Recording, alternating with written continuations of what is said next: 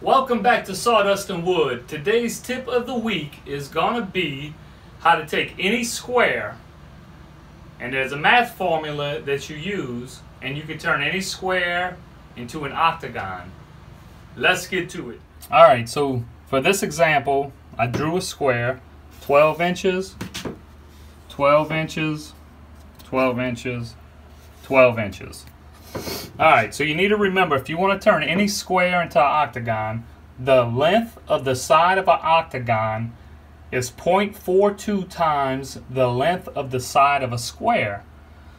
And an example of how to do this math formula is 12 inches is the side of this square, and we'll multiply it by 0.42, and that's going to give us 5. So what you need to do now is you come to your square and you find the middle of your side. In this case, it'll be 6 inches.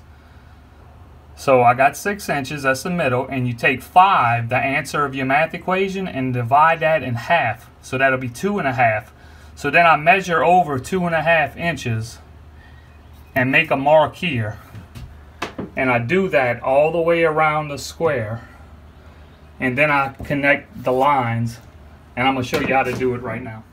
Okay, so 6 inches is the middle of 12.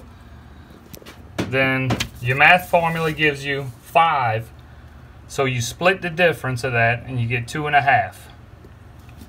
So you measure over from the middle, not from the corner. You come from the middle 2.5 inches. Come to this square, this side of the square, 6 inches is the middle. 2.5 inches this way, measure 2.5 inches this way. And you do that around the whole thing. 6 inches is the middle, 2.5 inches, 2.5 inches.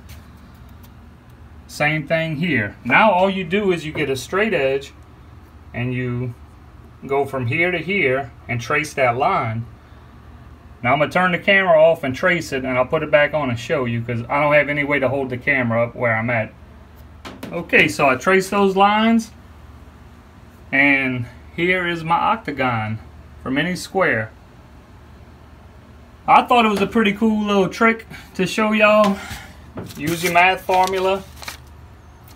Take the side of your square, multiply it by 0.42. Gives you 5. Find the middle of the length of your square is 6, and then divide this by 2 and measure over, and then you just connect your lines. Real simple. Thanks for watching the tip of the week. Hope y'all understand how to make an octagon from any square. If you got any questions or comments, please leave them below, and please share this video, like and subscribe to the channel. Thank y'all and have a great day.